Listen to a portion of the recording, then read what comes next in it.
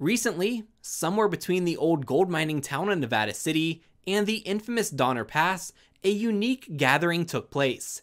Leading longevity experts and company builders convened with promising young minds and successful professionals in other fields to discuss how we could accelerate longevity technology and make it widely available. And as an attendee, I'll give you some insight into who was there, what was discussed, and how you can get involved and make a difference.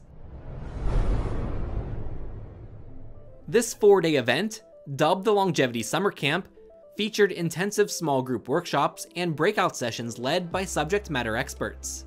Examples include workshops on reprogramming, led by Sarkar of Biotechnologies, brain aging, led by Christin Glorioso of NeuroAge Therapeutics, damage repair, led by Matthew O'Connor of Cyclarity Therapeutics, and genetic medicine, led by Scholz of Oisin Biotechnologies. And when they weren't hosting their own sessions, they were participating in the workshops of others. Also gathered were attendees from a wide variety of backgrounds and experiences. As you would expect, there were a number of people with expertise in biology and medicine, but there was also a large focus on computer science and machine learning, possibly in part due to the camp's proximity to the Bay Area. Others came from the worlds of investment and company building, policy and advocacy, robotics and automation, and math and physics. Most of the attendees came from North America, while others traveled from as far away as Indonesia.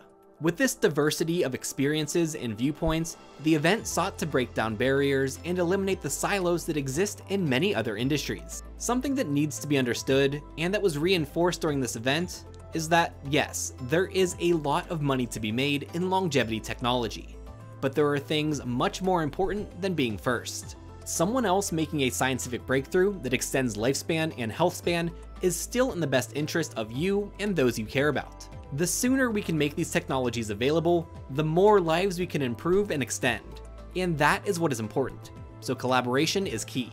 The retreat was put together by Less Death, a new organization designed to support the growth and effectiveness of the longevity industry, largely by building pathways and systems to enable new people to enter the field and make a positive impact. Sponsors include OpenCures, VitaDAO, AgelessRx, and Lifespan.io. Because of the physical limitations of the event location, and to preserve the impact of the workshops and small group sessions, in-person attendance was capped and those who wished to attend had to apply and be selected. However, one of my goals in attending the event was to help scale the impact and make sure that the benefits and knowledge gained spread beyond those that were there in person. Something that was clearly expressed there is that everyone has a role to play in advancing longevity science and technology. Even if your background is not in biology, or computer science, or business, you have a place in this community. If nothing else, these organizations need your advocacy and your support.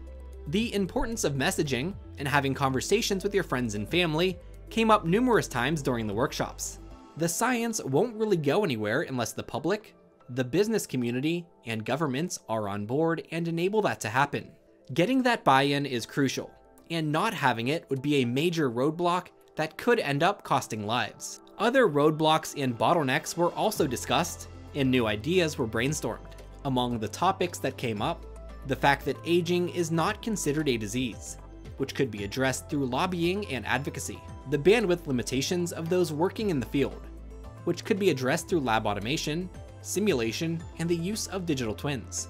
A focus on the precautionary principle rather than the proactionary principle, which could be addressed by drawing attention to the definite harm caused by inaction, in addition to the possible harm caused by action.